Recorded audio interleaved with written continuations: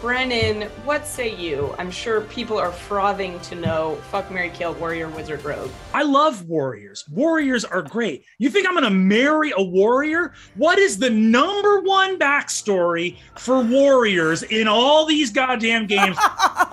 Dead spouse, okay? I'm not going to take a dirt nap to invigorate my partner to go on a goddamn quest, okay? I'm not going to be a gravestone that some fucking jamoke with a sword comes and cries over and then says, I swear vengeance against the, faction X.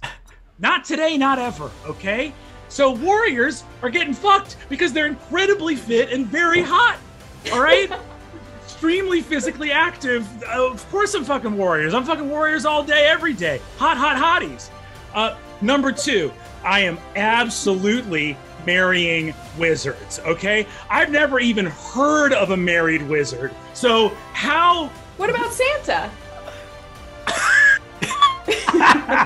Fair point. You said that like it was the most obvious thing in the world that Santa, literally he's got saint in his name and you're like, well, that's clearly some kind of dark sorcery. Nobody could visit every home.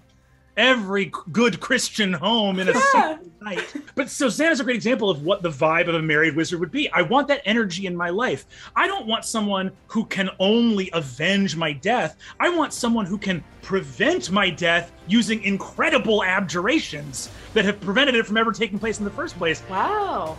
And number three, I fucking kill rogue. You know why? If you're so good at adventuring and you're so fucking tough and you're so fucking badass, why are you sneaking everywhere?